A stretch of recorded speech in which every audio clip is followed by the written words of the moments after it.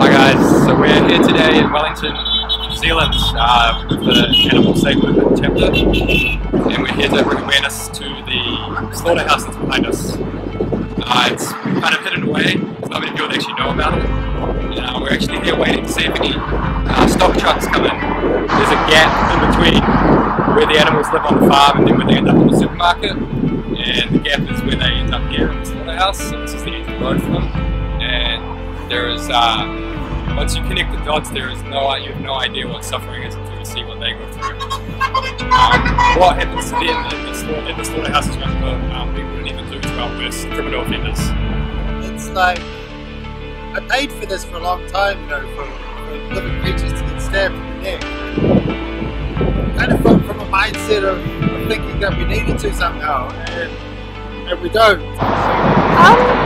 I live like super close to here, and I didn't know this place existed like this, so I've would have driven past here a million times and not known that it's slaughterhouse here. So I think for me it is just kind of like, I don't know, obviously this is so hidden and no one, I don't want anyone to know that this is here. Most people in the world today have that thing around going to the supermarket and they're divorced from where it actually comes from.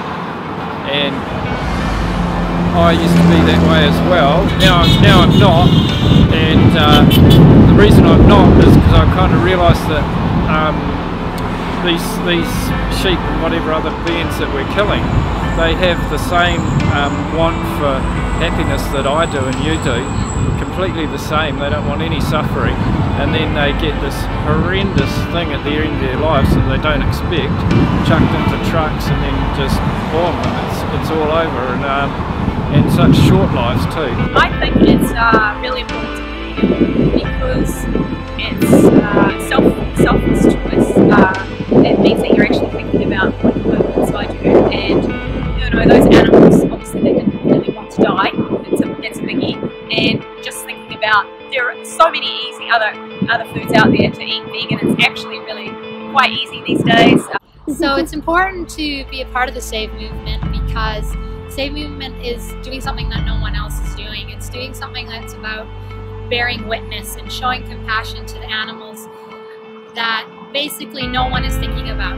This is their last chance for anyone to show them a bit of love, a bit of care. It's about recognizing them as individuals, and just being able to say, hey, we see you, we hear you, we're here for you, we're sorry. And I'm thinking that may seem a bit weird or unusual, but when you come, I challenge you to come and do it yourself and to see, because it isn't. You'll feel a connection, you'll feel moved.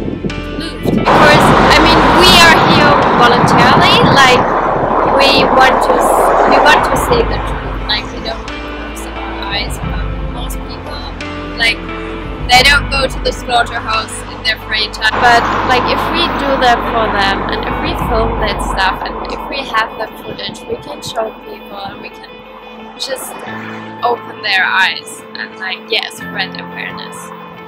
And I'm also raising a vegan family. I've got vegan children who are also activists in their own right and their own age groups, they're young.